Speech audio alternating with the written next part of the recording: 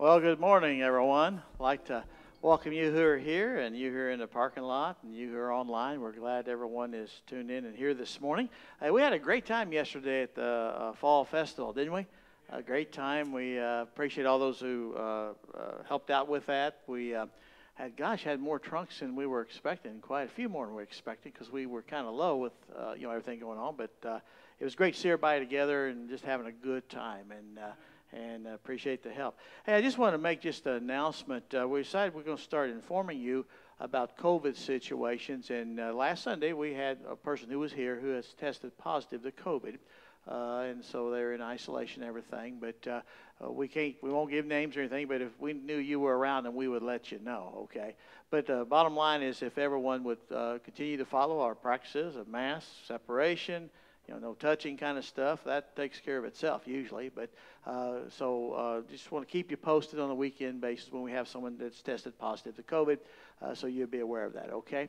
And just be praying for those in isolation and those who are sick.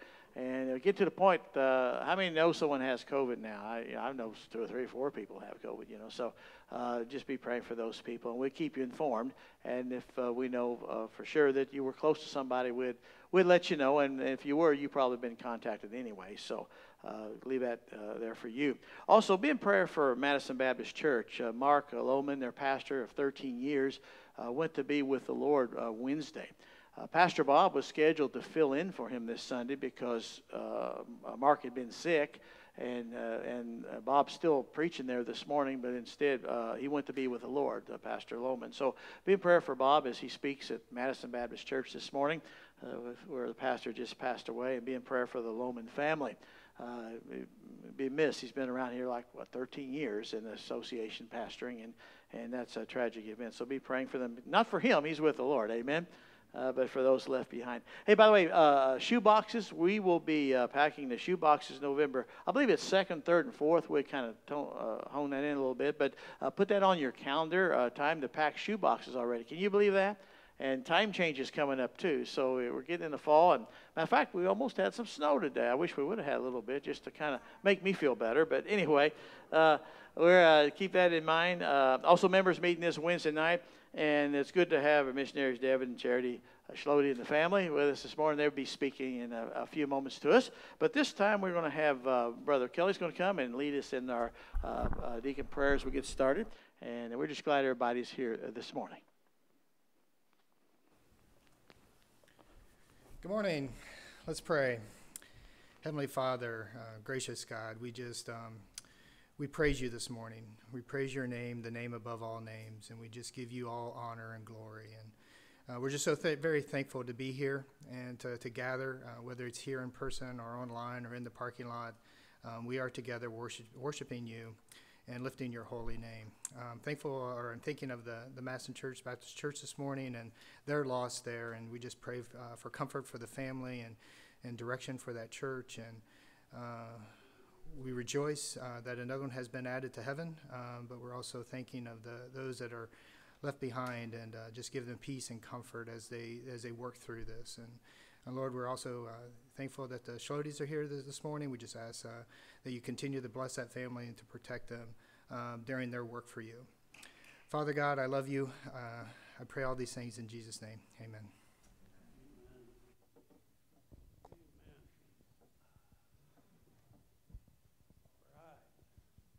Good morning, everyone. Good to see y'all here this morning.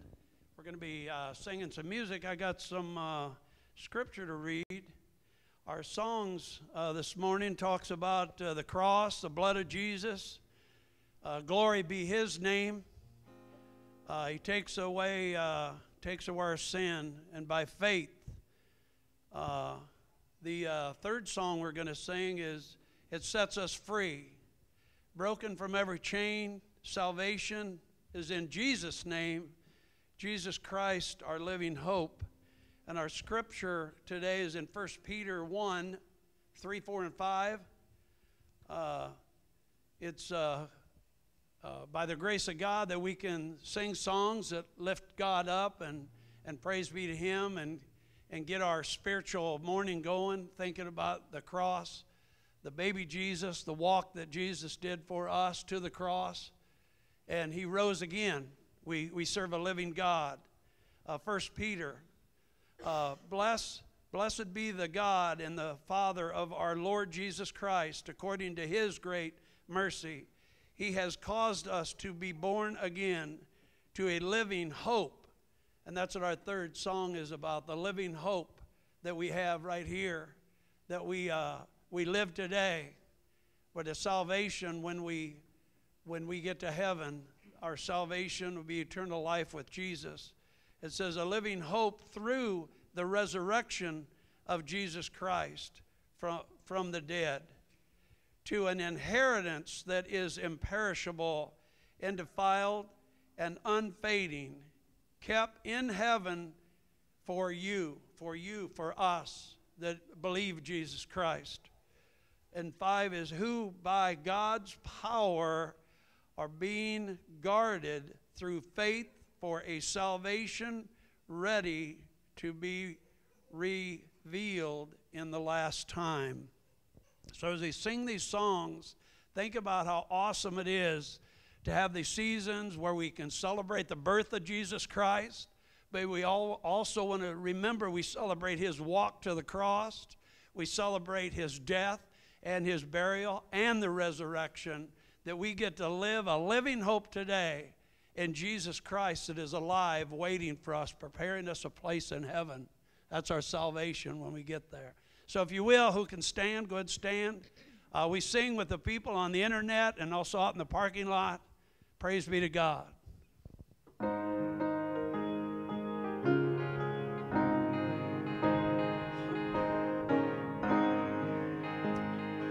Down at the cross where my Savior died, down where for cleansing from sin I cried, there to my heart was the blood applied. Glory to his name, glory to his name, glory to his name. There to my heart was the blood applied. Glory to his name. I am so unriched, saved from sin. Jesus so sweetly abides within. There at the cross where he took me in. Glory to his name. Glory to his name. Glory to his name. There to my heart was the blood applied. Glory to his name. Come to this place is the rich and sweet. Cast thy poor soul at the Savior's feet. Plunge to today and be made complete. Glory to his name. Glory to his name.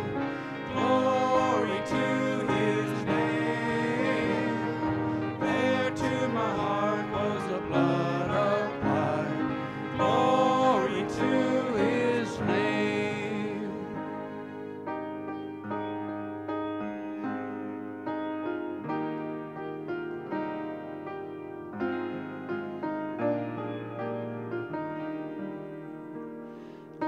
Last landed my Savior bled, and did my sovereign die.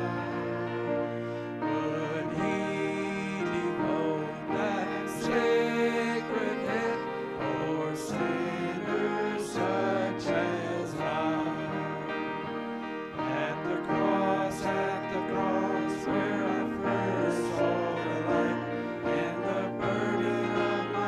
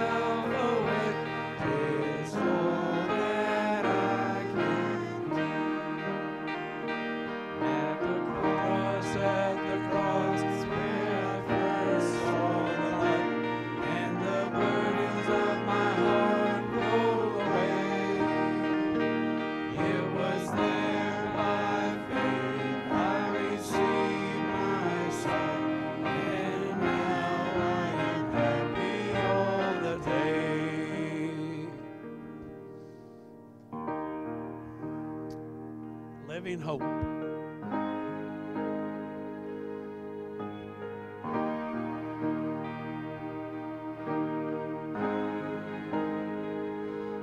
Great the chasm that lay between us, how high the mountain I could not climb. In desperation, I turned to heaven, spoke your name into the night. Through the darkness, your loving kindness tore through the shadows of my soul. The work is finished, the end is written. Jesus Christ, my living hope.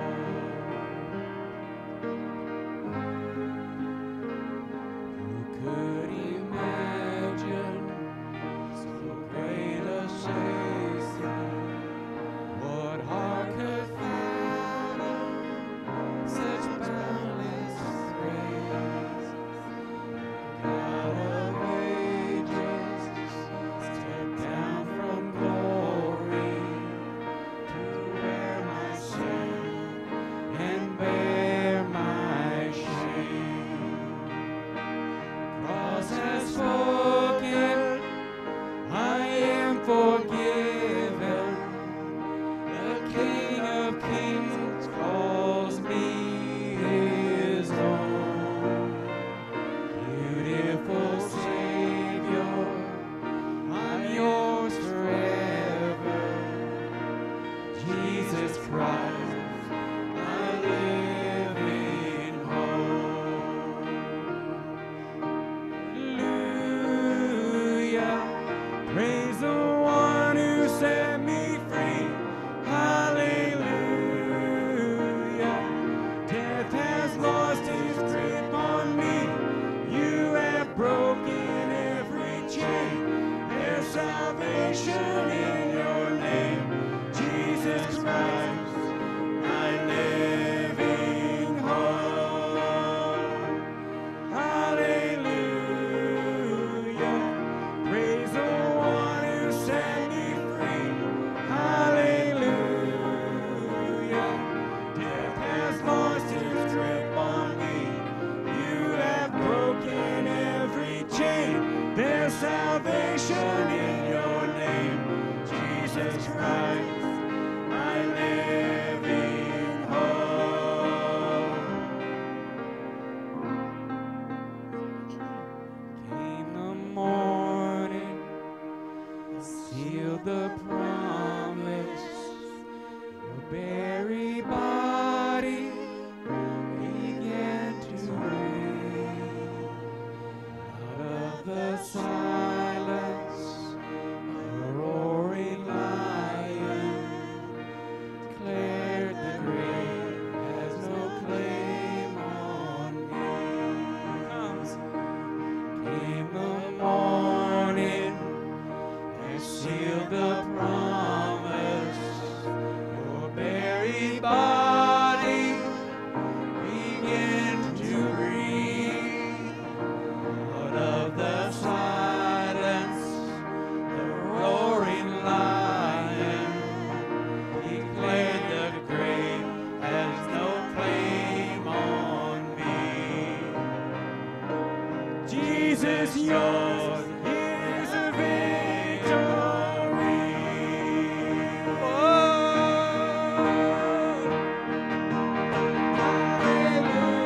Hallelujah, praise the one who set me free. Hallelujah, death has lost its grip on me. You have broken every chain. There's salvation in your name, Jesus.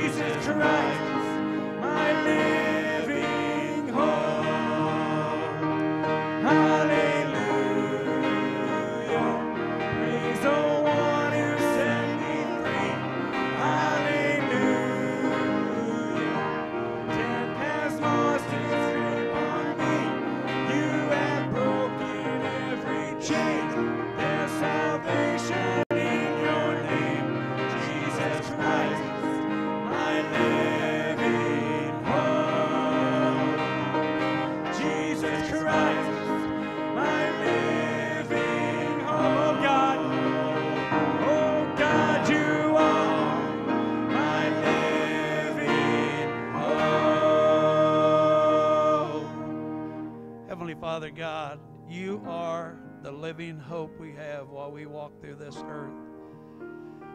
Oh, thank you for your Son. We thank you for salvation. We thank you for choosing us. We thank you for this church family, our pastors.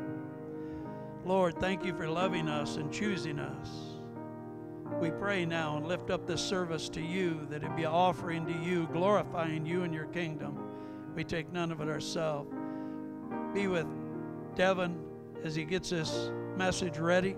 He's got in his mind exactly what you want him to say, Lord. Talking about missionaries all over the world, where they're going, what they want to do, Lord, to glorify you and your kingdom. Their hearts. Anyone here today don't know you as their personal Savior, that you would work through Devin and his message. Use us as Christians, as followers of Jesus that want to live by you, like you, follow you, be examples of you and what you've done on your way to the cross. You're making a place for us as we speak. Today might be the first day of the rest of their life knowing you as their personal Savior. May you be glorified in everything that's done here this morning, Lord. But your kingdom, your work, what your plan is, bring us to you today. Pray these things in your name. Amen. Good morning, everyone. As was introduced, we are Devin and Charity Schlote. So grateful to be here with you guys this morning on this rather dreary morning. Fortunately, there is no snow. Sorry. But yeah, we wanted to take a few minutes first before I have a sermon just to kind of share a little bit more about what we've been doing in Papua New Guinea. So I'm going to turn it over to Charity to get us started. So for those of you who may not be too familiar with our story, we joined Wycliffe in 2016, or 17, I guess, right after our daughter Kesta was born. And we have been in Papua New Guinea for a year now. I guess we also should go ahead and point out, too, that we have a new little one with us since last time. You're here, Haddon, and we're hoping he doesn't share his joyful noise with the Lord during the service. Hopefully he stays quiet. But so we have been over there since last summer, and where I serve as a teacher and Devin serves as a translator. We joined Wycliffe. Really, one of the key things that really drew us to the ministry of Wycliffe was Devin went to a recruitment event, and they said the phrase that there are two eternal things in this world, the souls of men and the Word of God. And we get really excited that we get to be part of making the latter more accessible so the former can be saved. The ministry of Wycliffe is to make sure that everyone around the world has a Bible they can read about in what we call their hard language. That's the language that they talk at home. That's the one that they write stories in and talk to their families in and dream in. That's the language that we want to make sure the easiest language for them to understand. They have access to the Scripture. And there are many languages around the world today that do not have that luxury. So that's what we do. Here is a picture of us. One is us in front of our village house, which we'll talk about in a little bit. We had some training and some time in the village. And the other one is our house in Ukarumpa. So that is where we spend most of our time. That is where the school is at. And yeah, I'll turn it over. You talk a little bit about Papua New Guinea. Yeah, so Papua New Guinea is an island nation. I'm sure most of you, at least if we've talked to you at all, you've heard a little bit about it nowadays. There are over 800 languages represented on the island. It's the most linguistically diverse place on the earth. About 17% of the languages, of the Earth's languages, are there in Papua New Guinea. And it's about the size of California. It's very mountainous, lots of swamps, lots of jungle, obviously lots of ocean coastline as well. So very, very diverse place, just a vibrant, beautiful place as well. You can kind of get a little bit of the sense of that from our picture with our house there. There's some big, massive pine-type trees behind there, and then there's some, just down the road, we have some palm trees as well.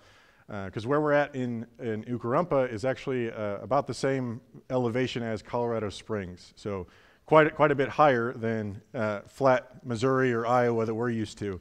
And Ukarumpa is kind of almost smack dab in the middle of the main island. That's the other thing, is Papua New Guinea is made up of the big island, but then has a lot of small chains of islands as well.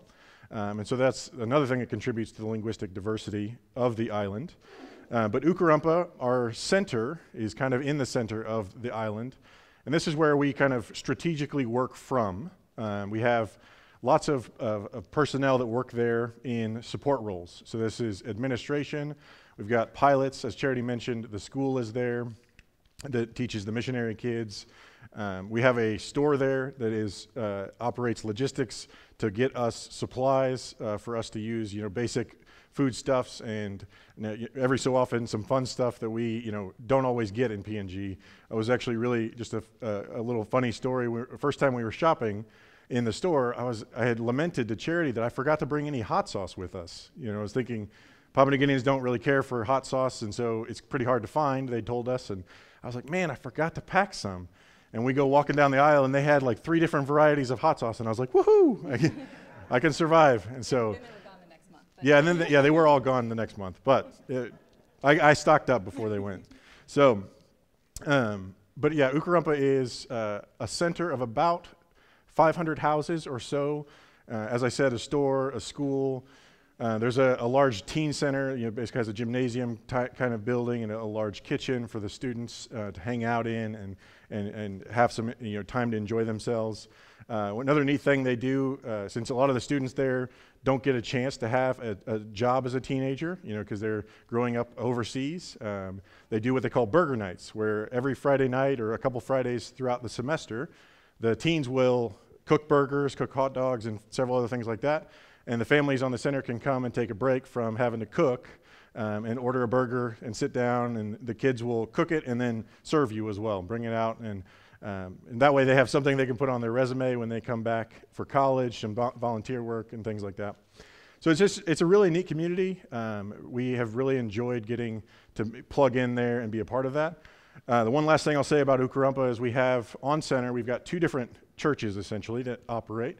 One is a Tok Pisin church, which is the trade language of Papua New Guinea.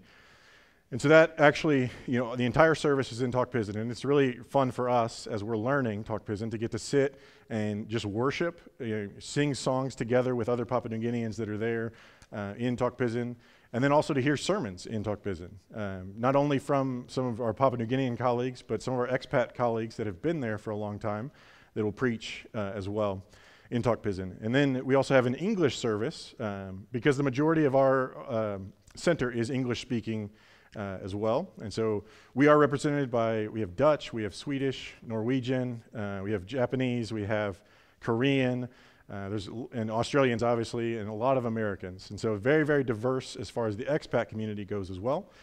So the English is kind of the other language that gets used the majority of the time.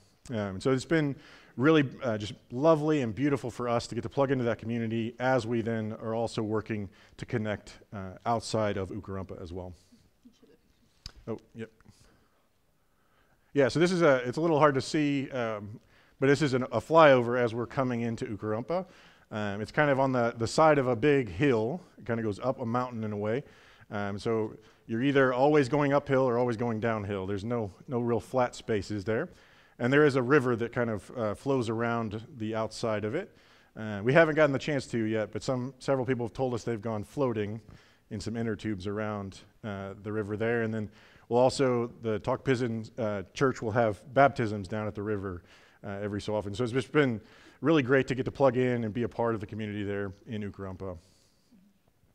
And this is actually down in when we were doing our village living, as we said, we'll talk a little bit more about. But just to kind of give you another picture of just how beautiful it is. I mean, you just walk through these fields of 5-foot grass, just nice breeze. It would rain nearly every single day in the afternoon and just cool everything off. And just a really neat place. Very, very different than what we're used to, I think, in the Midwest here in America. I'm going to share a little bit about UIS. You can go ahead and do the next one. That's so this is a bit of my classroom.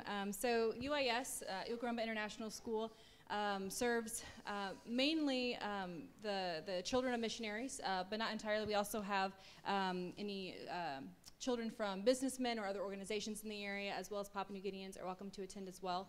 The education system in Papua New Guinea is rather difficult. It costs money, and it's not guaranteed to be in every area. So we know many families whose children walk hours to get to school, or sometimes will live with someone else during the week so they can be close to a school, then come back. And so because of that, there are a lot of Papua New Guineans who either just aren't educated or have very kind of hit or miss spotty education. And so one thing that Ukarumpa as a community decided, we want to remove any barriers for people being able to come and work and pursue Bible translation. So they created Ukarumpa International School. So families can come and still know that they have a good academic opportunity for their kids to be able to, as they return back to their home countries, to be able to go on without missing a beat and not sacrifice any education to be able to do the Lord's work in PNG. So it's been fun to be a part of that and to be able to be an asset kind of to those families as a teacher. I've been teaching science and social studies for 4th and 5th grade, which has been a lot of fun. And one thing as you're praying for Ukarumpa International School, we often use the phrase TCKs when we talk about the students I teach, and that stands for Third Culture Kids.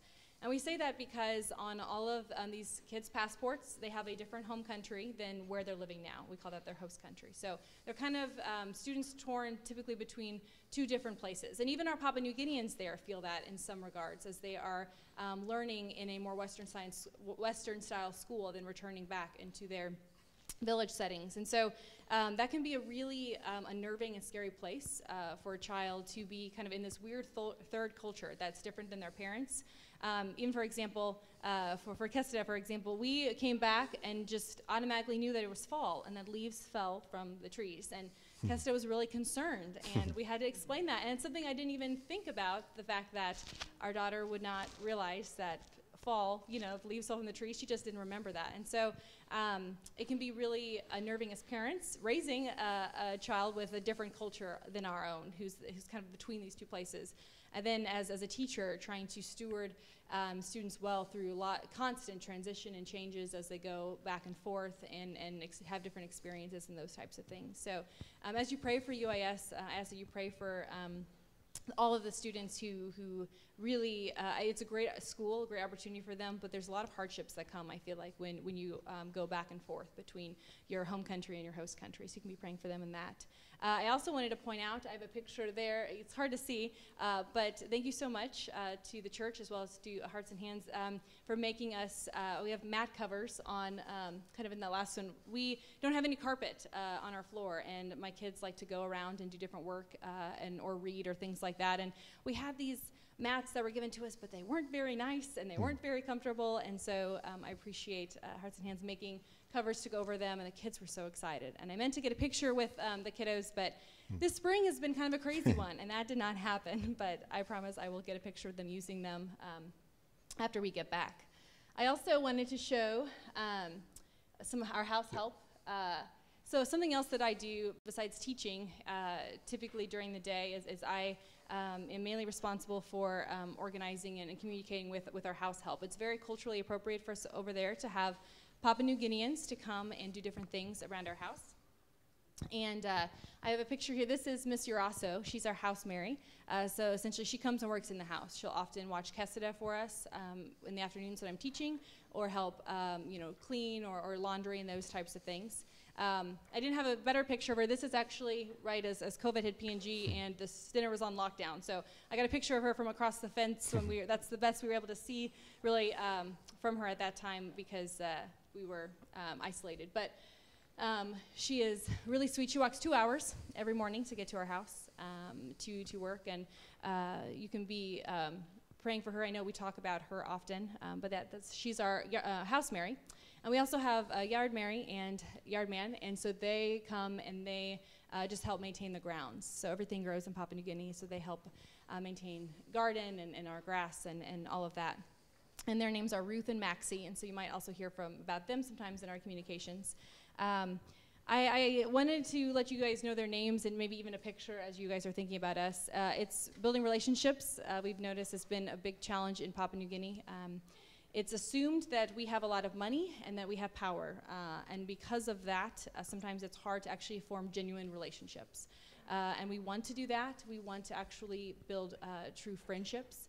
and not stereotypical relationships that can often happen in these types of situations. And so you can pray for us as we try to navigate those cultural waters, which have been rather difficult for us. Yeah. I want to just kind of address the training center. So next to our center there in Ukarumpa, we have what's called the Training Center for National Translators. And so this is, it's kind of its own little college, you could say. Most Papua New Guineans don't complete high school. They usually have somewhere between 6th grade and 12th grade education, and it just varies at what time they left school or how far, because again, as Charity said, you have to pay for schooling, and so, were their parents able to afford it for them to finish out? And so it's very, very rare for any Papua New Guinean to have finished high school, let alone go on to college. And so one of the things the training center does is kind of help to bridge that gap for these men and women that are coming or becoming part of a translation team and becoming a translator. And so the classes that we teach there range from anywhere from like basic computing to how do I even sit down and turn on a computer and use it that they may have never seen before, all the way through to what this class was teaching, which was basic exegesis. And so it is definitely more of a Bible college type focus, but with some like gen ed type things included to help these men and women get up to speed with using technology, and even English proficiency is sometimes taught because we do teach nearly all of our classes in English as well. But yeah, this picture, this class of basic exegesis, I've gotten to help out with that one, with a Hebrew course, and also with a technology teaching the Logos Bible software as well. And then I got to help out with a cluster project that was working on their Old Testament. So this is a cluster, meaning 5 different language groups coming together and working on their own translation, but then getting some teaching on the passages of the Old Testament that they were translating, getting advice from a consultant at various times, and then also working with a scripture use worker as well to talk about how to engage this scripture in their church services. Because when you've had a church plant that has never had a Bible, you kind of start just doing things without it. And so talking about how do we actually start incorporating the scripture and actually using it in our service, not just to have it and it sit over here on the bench sort of thing. But to come back to basic exegesis, was just very blown away by these students. Like I said, I don't think a single one of them has beyond a 12th grade education. And the other thing to note is that 12th grade education looks very different in Papua New Guinea than it does here in America, that you and I have probably experienced. And so just was so impressed with their hard work, with their effort, and their desire to learn. Every single one of these people works as a translator in some capacity around the islands, in different teams, in different types of teams.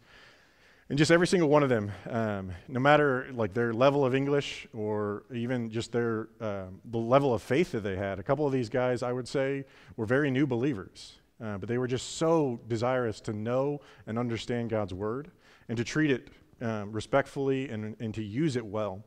One of the men came from one of the outlying islands, an island named Manus, and he shared on the last day, we were just kind of asking for, hey, what have you gotten out of this 3-week course? What have you learned, and what are you going to take away? And one of the things he said just really struck me, that I've had all this education and just the way he succinctly put this. He said, for a long time I've been a translator, but translation is like catching fish. He's like, we often will go out and catch fish from the waters to feed our family. And translation is like that. Translation is like catching the fish so that it's actually right here in front of you so that you can eat it. Because if it's out there in the ocean, it doesn't do you any good as food. He said, but this class, this exegesis class, has taught me that translation is not enough. That we need translation. We need to catch the fish. But if you don't come along and cook the fish, prepare the fish and make it edible, then it's very, very difficult to eat it. There's lots of bones in it. There's scales. If it's raw, it might hurt you. It might even make you sick. He said, but exegesis a lot of times is like cooking the fish. And he said this idea of rightly handling the Word of God is like preparing a good meal. And it just blew me away. It was just this man, probably 55, 60 years old, just so well described what we want to do. We want to catch fish. We want to bring the Bible to them in their language they best understand. But we also want to prepare pastors and other translators as well to rightly handle it, to cook it well, and to be able to teach and preach and give it to the people that they minister to throughout the island. And so just was really humbled and encouraged by that analogy, by that metaphor that he gave. And so just, I will say, like, it's just been so neat for me getting to help out with these classes. With all the learning that I've done, just getting to see through their eyes as the Lord opens their eyes, as the Lord teaches them these things. And one last thing I'll say about the classes, with the Hebrew class, was a 6-week course, basically 8 to 5 every single day, Monday through Friday. And they probably learned more in those 6 weeks than I did in an entire year of Hebrew. And that primarily goes to their diligence and effort, of just they're so desirous to learn and to know God's word. And it blew me away sitting there watching these guys. They would sit in class from 8 to 5, and then they'd go back and they'd do homework for 2 or 3 hours every single night to do more translation, no more practice writing in the Hebrew language. And so just was very convicted and humbled by these Papua New Guinean men and women that really want God's word and desire to do the right thing with God's word as well. All right, I'm just going to share briefly just a little bit about our training and our village living experience. So part of our last year was also spent getting used to Papua New Guinea and the culture and the way that the majority of Papua New Guineans live, which is in a village setting. So as we travel to and from village settings, we'll know how to live and survive. So this is just some pictures from our training. Learning to cook over the fire. We did a lot of hiking to get in shape and those types of things. You can keep going. So we learned a lot of different ways the Papua New Guineans prepare food. Don't ask me to do any of those because I can't. But I've eaten all of those ways that they cook food, and it's really good. But they are they have a very rich culture of preparing food, and so it's typically outside. This one here on the side, they heat rocks, and that's all they do. Is all that's on the fire is rocks, and then everything else is in coconut milk, kind of separate in a pot. And after the rocks get really hot, they move the rocks into the pot, and that causes the coconut milk to boil, and it cooks the food that way, which is really interesting. They use banana leaves often as skillets or as lids to help keep steam in. They use a lot of steam for the different things. They will dig, they call it mumu. They dig a big hole, and they'll do maybe kind of like what we do, like a pig roast. They use bamboo. They'll cook inside bamboo. They call that mambu. So they have a lot of different ways that they cook food that we got to experience and learn, and they tried to teach us again. Don't think I mastered any of that. You can go ahead. Yeah, and then this is, again, a village house that we lived in Madzam. And one of the... So this is down in the lowlands area, and so it's a different language group than we've lived around up in Ukarumpa. They speak the language of Adzera, and there is a translation project that's been ongoing in this group for a long time. But it was really neat. We were able to bring a couple books of the Bible that had been translated. I was able to pick up from one of our publishers up in Ukarumpa and bring down with us as a gift to our family that was hosting us. So you can kind of see here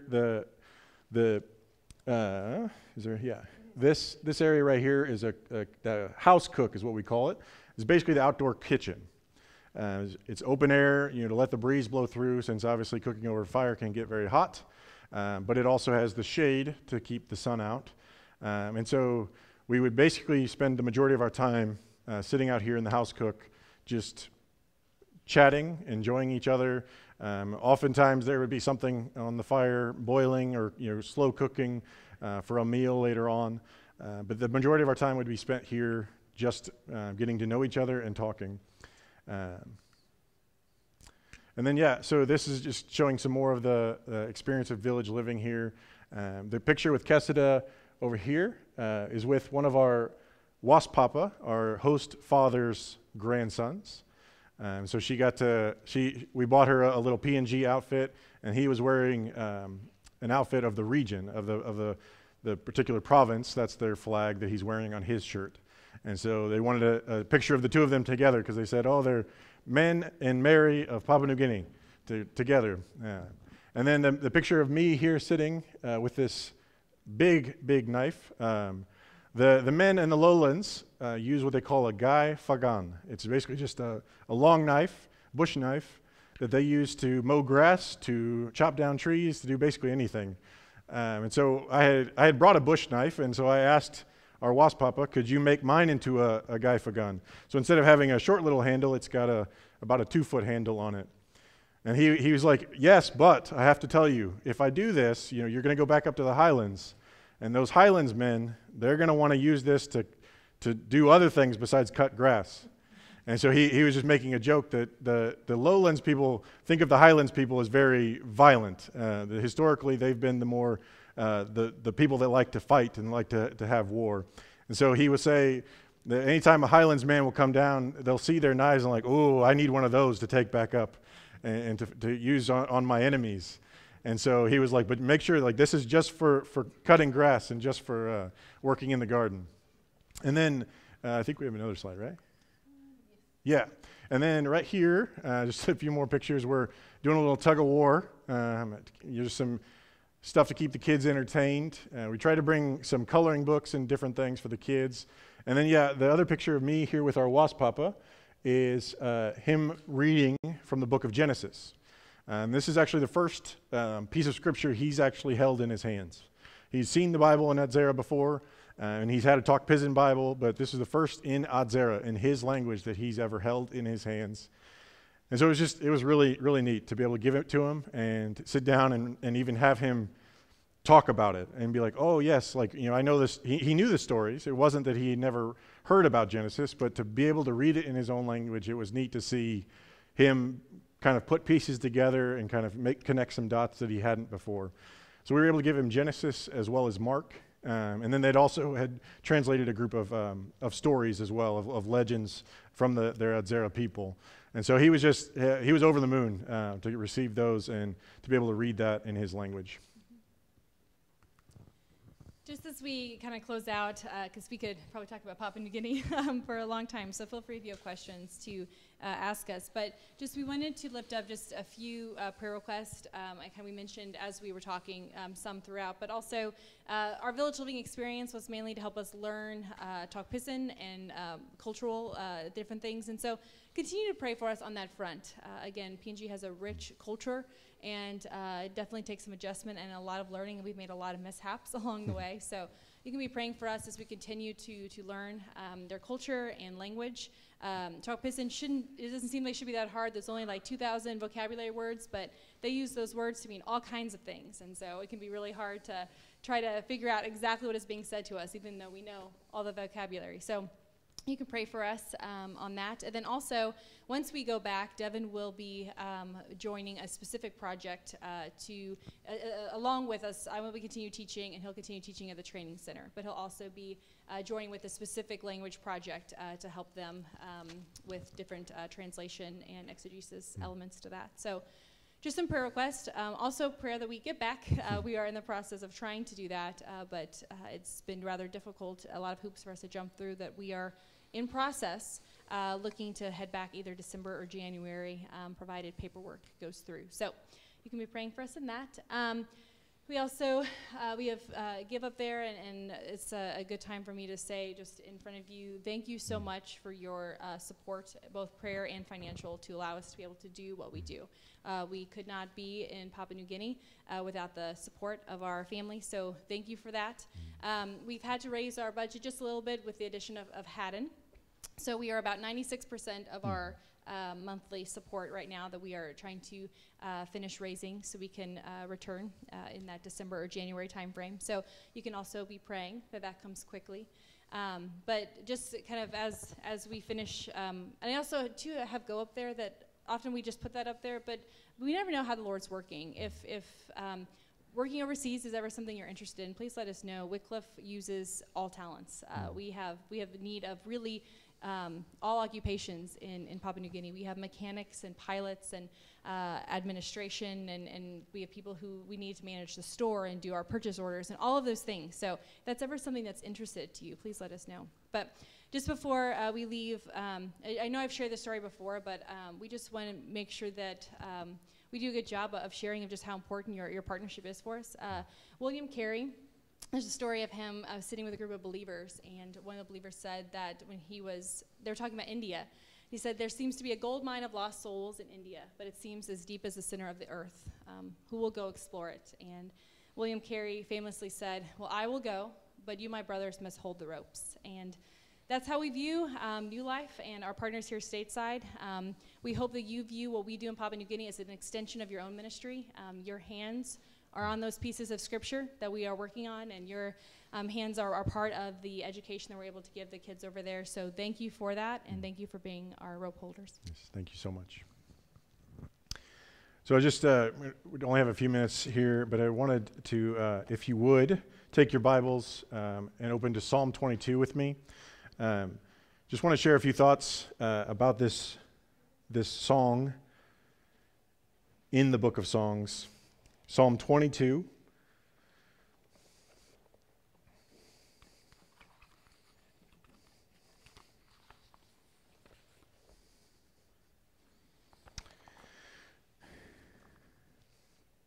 Psalm 22. I'm just going to read the first few verses here to start with. To the choir master, according to the doe of the dawn, a psalm of David. My God, why have you forsaken me? Why are you so far from saving me from the words of my groaning? O my God, I cry by day, but you do not answer, and by night, but I find no rest. Yet you are holy, enthroned on the praises of Israel. In you our fathers trusted. They trusted, and you delivered them. To you they cried and were rescued. In you they trusted and were not put to shame. But I am a worm and not a man, scorned by mankind and despised by the people. All who see me mock me. They make mouths at me. They wag their heads. He trusts in the Lord. Let him deliver him. They say, let him rescue him, for he delights in him. Now, I don't know about you, but I imagine these first couple verses make you think of someone else. As you read David's words, we often, I think, immediately think of Jesus on the cross when he cries out to the Lord, my God, why have you forsaken me? And we also think of him in the garden when he's crying at night, shedding tears, sweating drops of blood, crying out to God, and yet he seems to have no answer, just like the psalmist here, just like David here. And similarly, just like David says, these people mock me. They tell me, he trusts in the Lord, let him save him. Jesus too on the cross, these people come and say, oh, didn't he say in 3 days he would destroy the temple and he would bring it back? Well, then let him, if he is the Son of God, let him take himself off the cross and save himself. They mocked him on the cross. And so we see here in this passage not just a lament of David himself, but also a prophecy of what is to come. But imagine for a moment that you're reading or singing this song during David's time, during the Old Testament, about 1000 BC. You've never heard of Jesus. That name means nothing to you. You don't know what a crucifixion is. And you have no idea what God's people's Savior is going to look like. You are expecting a Savior. Genesis 3 tells us someone will come, the Son of Man will come, who will crush the serpent's head. But you don't know what he's going to look like. And so at first glance, if you're reading this scripture, this song, it doesn't read as the song of a Savior. It reads as the song of someone in need of salvation. And so I think we often are quick to jump to, oh, this is about Jesus. And we want to skip ahead to verse 21 and following, where things actually turn around. And we'll get there, but I think it's important for us to wait a minute, to sit in what is actually happening in the first 20 verses. Many of us have experienced one of the hardest years of our lives this year. A lot of our plans got turned upside down. A lot of the things we had hoped for got canceled. A lot of the things we expected to happen didn't. And a world that seemed to make sense in a lot of ways doesn't anymore. None of us were prepared for a year like this. We thought we were stable, but perhaps we weren't really stable at all and just thought we were. I think one of the things that we often, especially here in the West, get into a complacency of thinking is that things are okay. Things make sense. One of the things about Papua New Guinea is there's a lot of earthquakes. Just the other day, we had a lot of our friends post on Facebook that they had about a 7.1 earthquake just down the road. The epicenter was just down the road from our center. And just mentioned about how it wasn't that it was so violent that they couldn't even stand, but it's that it went on for 4, 5, 6, 7 minutes at a time. Usually they're about 20 or 30-second tremors and they're done. But that was this thing, they said it was so unnerving to have the ground shaking for this extended period of time. And I think in a lot of ways, for us as humans, that's the reality we live in. We live in a world that is shaking and trembling like a 7.1 earthquake that is constantly happening.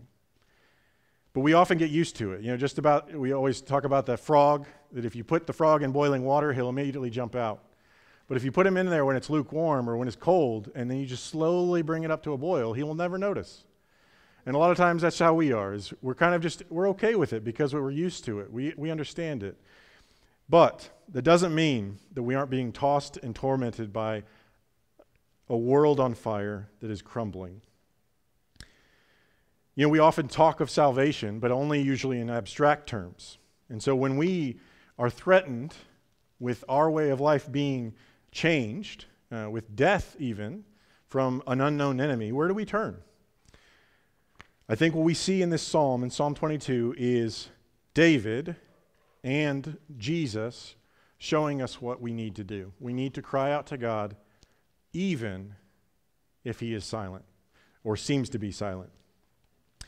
And we must cry out to God not because we deserve his help, but because we need it so desperately.